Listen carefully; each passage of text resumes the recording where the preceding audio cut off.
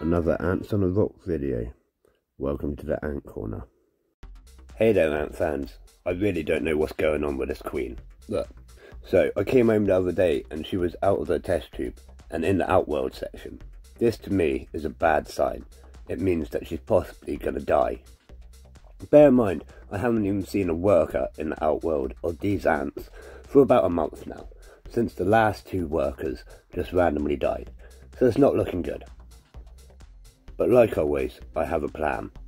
So, I got this queen into a new test tube that I had already set up to go in the Venus nest.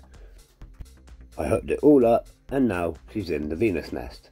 But I looked in and within seconds she was in the outworld section of the Venus nest, and this isn't what we want for a queen. So, to help her, I've given her some cotton wool soaked in water, which she's on now, and this simulates the test tube setup in the way it produces the damp, humid environment.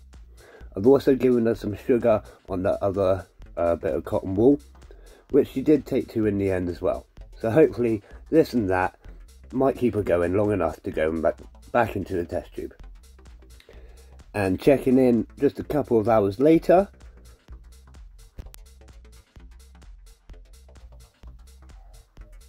she has now moved out of the outworld section and into one of the test tubes with both of her workers. Perfect. Hopefully she'll stay there. So with a bit of quick thinking, I think I might have saved the colony. I mean, she might not have died anyways, but to me it's never a good sign if the queen leaves the test tube and is out in the outworld.